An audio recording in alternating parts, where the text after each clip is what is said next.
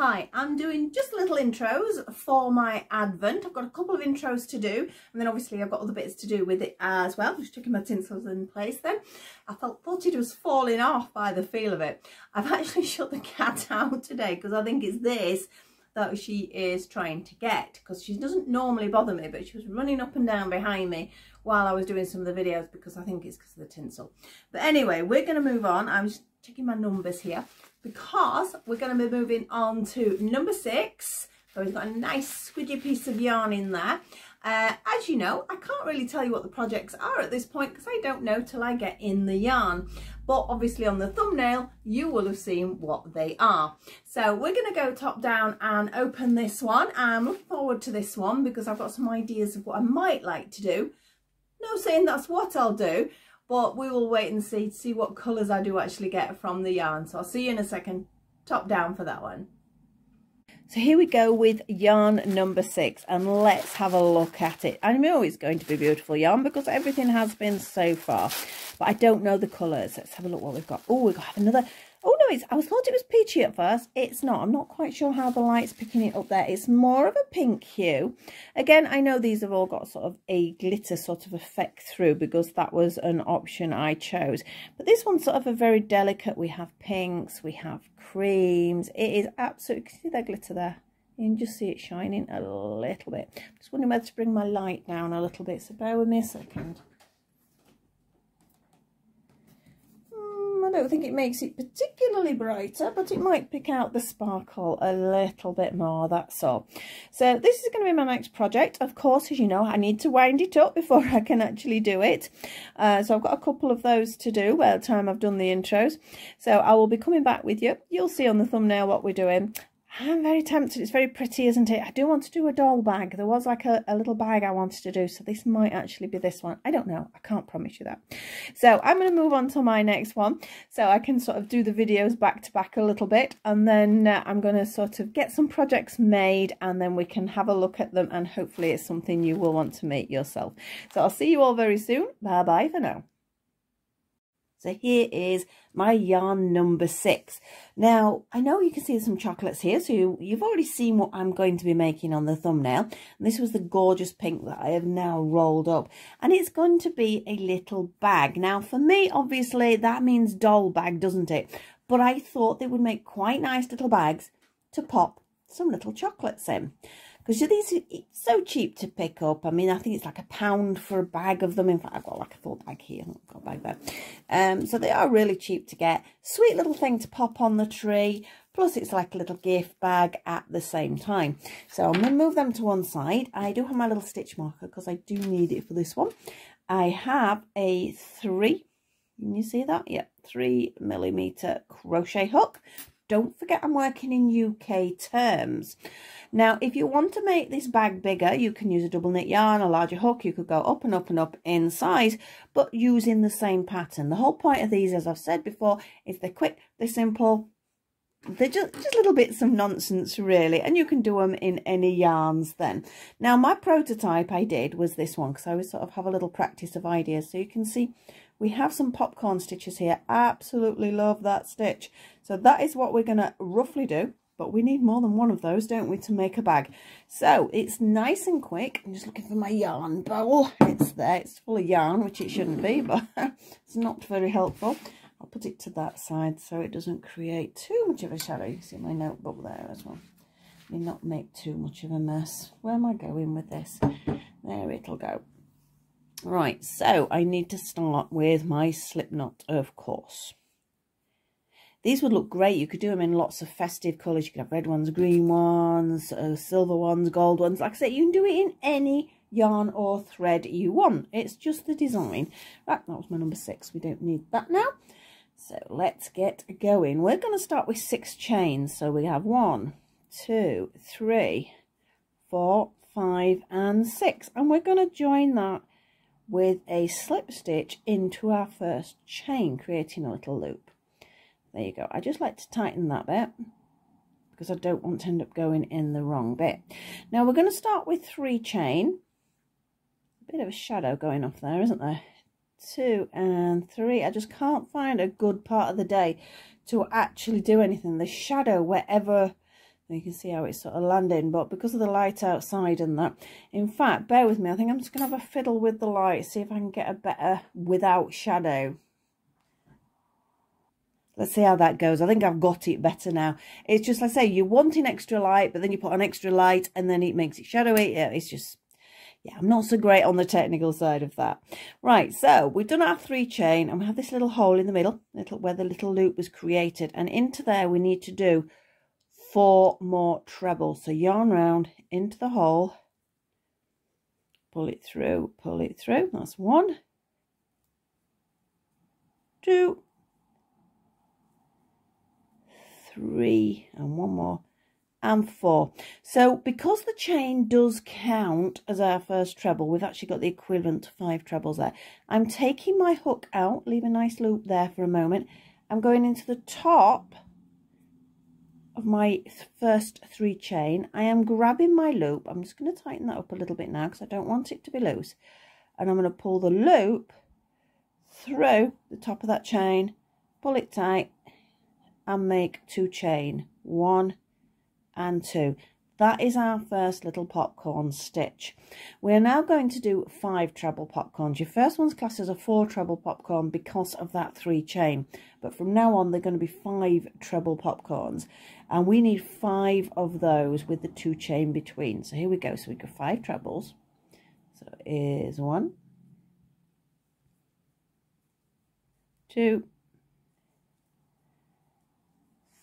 3, oh, nearly pulled it over then, 4 and 5. We're going to take it out of that one. We go into the top of the first of the 5 trebles in there, so making sure you're getting both bits. Grab the loop, tighten it up first, and we're going to pull it through. 2 chain, 1, 2. This wool is so soft. Right, you might think you're not going to get all 5 in there, but just keep pushing them around it and you will do. So 5 trebles. 1, 2, 3, 4 and 5. Take the hook out into the top of the first of those 5. Grab the loop, tighten it up. Oh, and don't drop it like I've just done. Oh dear. I'm going to have to move that ball. I moved it because of the shadow, but it's pulling in the wrong direction. So I'm sort of conscious that the ball's going to drop out. There we go. 2 chain. 1 and 2. So we now have 3. So you can see we've got these 3 little things here. So 5 trebles. 1, 2, 3, 4 and 5. Take it out. Don't drop it this time. Top of the first of those 5. Tighten that chain and pull it through. 2 chain. 1 and 2. Right, so we have 4 now. So we need 6 in total because obviously I said we're doing 5 treble popcorns and then the first one wasn't it? So we need 6 little sort of petals almost, aren't they, in total. So we have 1. That didn't work. There we go. That's 2 trebles. That's 3 trebles. That's 4. And number 5. Again, taking it out into the top of the first of that 5. Pulling it tight. And pulling it through 2 chain. So you see what? I think it looks quite sweet. I just love this stitch. Anyway, I've used it for so many different things, but I just think it's a really cool stitch and it gives that a nice bit of texture. So we need another set, which we can squeeze in. I know it might not look, and if you're a bit worried, just try and push it around a bit. You can see there's a bit of a space then, can't you? So 5 trebles. 1, 2, 3, 4 and 1 more. There really isn't a lot to this bag. There's 2 sides, of course. That's one thing we have to sort out. And we've got the 5, so take it out. Top of the first one. Make it tight so we don't fall off again. And pull it through 2 chain. Now we're going to slip stitch join into the back here. You know where it pulled it together? that is where we actually want to go into. So I don't know whether you can see that properly. I'm just trying to look in the camera to make sure you can see it. It's a hard one to see. It's just in there, yeah. And we're just going to do a slip stitch join, just a slip stitch. Now we've got these 2 chains in between each of those petals, and into each of those 2 chain we're going to do 4 double crochets.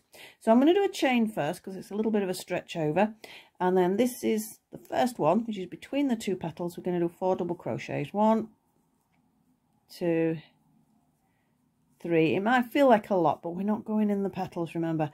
Jumping over the petal into the next 2 chain space and 4 double crochets. 1, 2, 3 and 4. Jump over into the next one, 4 double crochets. 1, 2, 3 and 4. Jump over, 4 I nearly said trebles then. No, 4 double crochets. That's 3, that's 4. Jump over, 4 double crochets. 1, 2, 3 and oh, nearly went in the wrong bit then. 4. We have our last little combination of 4s. We jump over into that final set of 2 chain. We have 1, we have 2, 3 and 4. Now I'm not going to bother slip stitch joining because we're going to actually be doing a double crochet round anyway, but we do need a little bit of an increase because otherwise it's going to curl round, and we don't want it to curl round, but we're still staying with double crochets. I'm just taking the hook out because I'm going to pop this in now. Okay, if you're in a nice quiet room, you probably don't need a stitch marker, but because I'm going to be talking as well, I don't want to lose track of where I am, because we're going to be doing a combination of 2 stitches in one, 1 stitch in the next one, and you're going to repeat that all the way around. Now we should have 40 stitches there if we've done it right, so that means you're going to be doing that combination 20 times to give us 60 stitches. Okay, I hope my maths worked out right there. I was a bit unsure when I was working it out yesterday. I'm like, does that make sense? But yes, it does. Right, so I'm not going to slip stitch join. I'm just going to go straight in to that first double crochet from the last round. So we're going to do 2 double crochets in our first one, 1 in our second. So I'm not going to count how many sets I'm doing. I'm just going to use the stitch marker. So that is my first set. So I'm just going to do a 2. I'm going to do a 1. I'm going to do a 2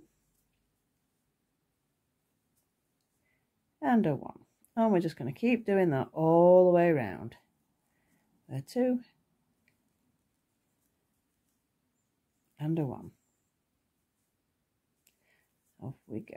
Like I say, I'm not going to count them. I'm just going to rely on my stitch marker to sort of guide me on this, but if you do want to be precise, you do need to be doing it 20 times. We're already halfway round anyway. So a 2 and a 1. So a 2 and a 1. Can you see how it's starting to flatten out to give us a base for that sort of little, I'll call it a little flower.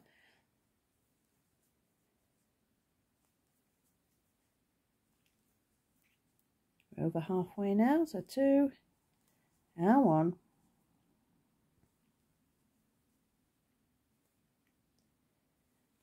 2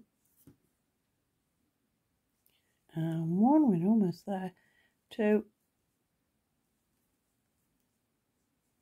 and 1, and I am there. Now I know the stitch marker sort of sits a little bit weird, but I know that I started from this one, so I know I'm okay for that. We're now going to do just 1 double crochet in every single one. That's it, just 1 double crochet, nothing more complicated than that.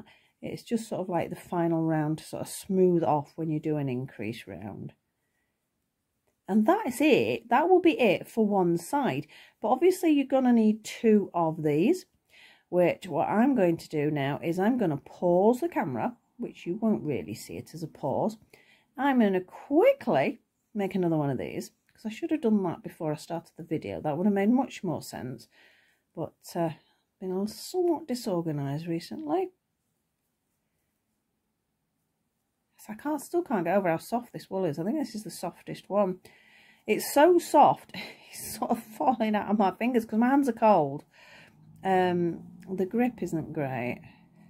Unfortunately, well, unfortunately it's not really that bad, just that we're not used to cold weather. It is quite cold here at the moment. Very frosty.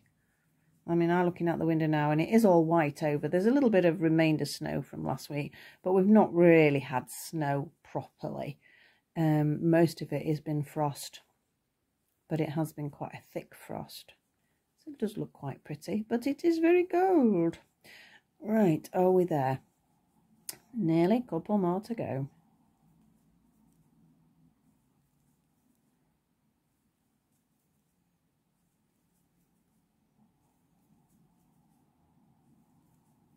Ta-da! And I'm just going to finish off with a slip stitch because I always do. I just feel the slip stitch just makes it a little bit smoother at the end there. So that is our first shape. So we now need 2 of these to complete our little bag. So I'm going to pause you there and I will be back half a second with another side. Ta-da! As if by magic, we now have 2. They really don't take long to do. Now, if you're more organised than me, I would now recommend you sew in all your ends. But because I'm going to just be showing you what I'm doing, I'm not going to worry about that. I'll do it after because I want to take some photographs, obviously, because I'm going to show it on the Christmas tree and with a doll. So basically, you can easily work out which is the right side. So basically, you need the 2, I said basically so many times then, you need the 2 wrong sides together.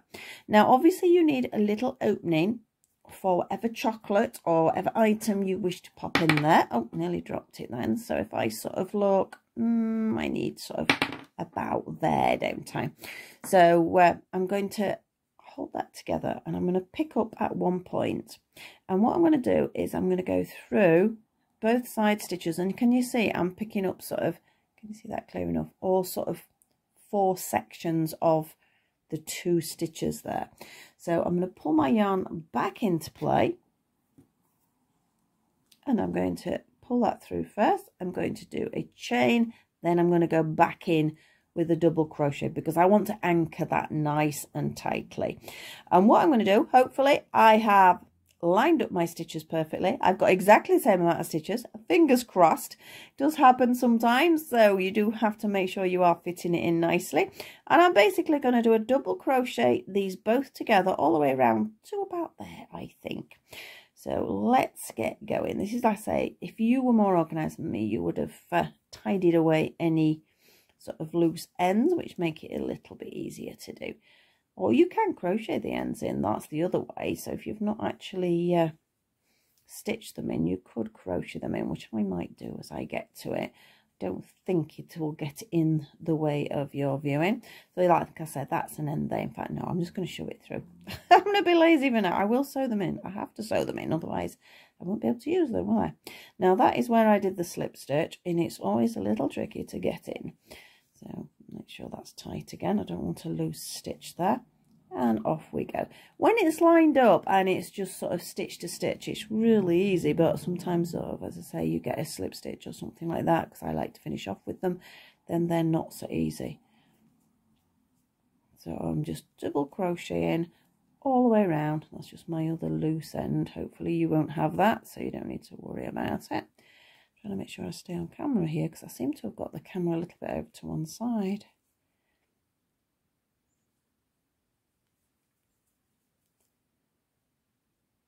Now, as far as the handle is concerned on this, I am going to be crocheting it, but you could use a little piece of ribbon, some pretty sort of chain. You can sort of, if it's going to be a decoration particularly, you can pop all sorts on it, just to sort of give it that little bit of extra sparkle. You could do it in 2 colours. You could do the sort of the flower section. You could maybe do that in a red, like a poinsettia, and then do the rest in a green, the background. That would look really nice, actually. I might have a go at doing that. Obviously, I'm doing it in these colours because these are the colours that I'm opening up from my yarn advent.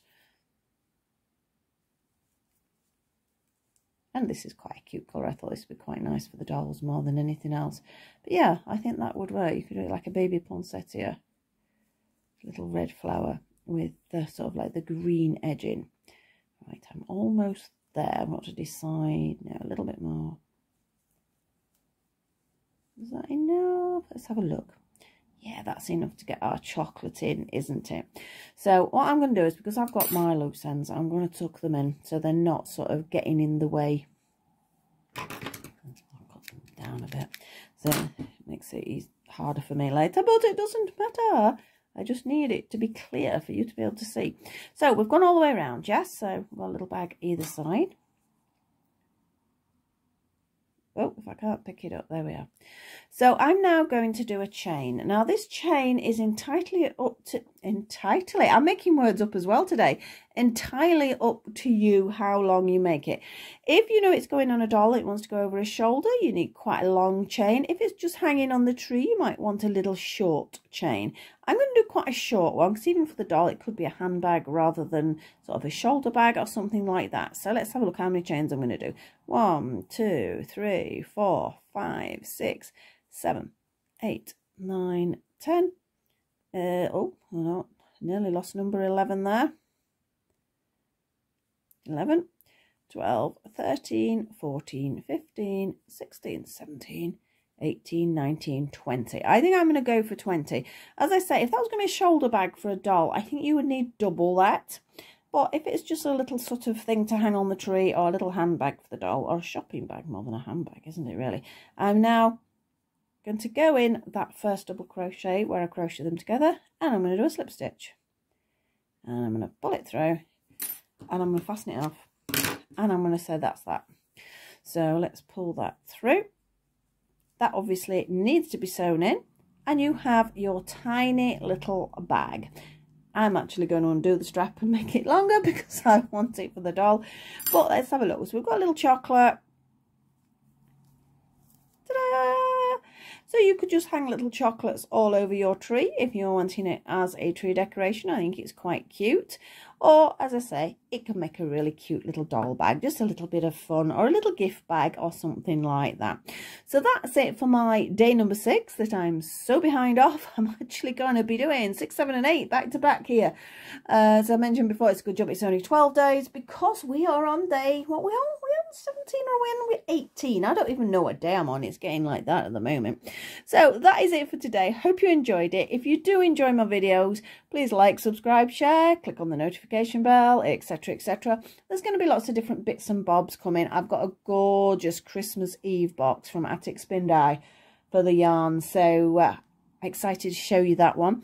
So that's obviously coming up, but a couple of more of these to do, and I've got some dolly videos and everything else. So hope to see you soon. Hope you're getting on with all your Christmas preparations, and bye bye for now.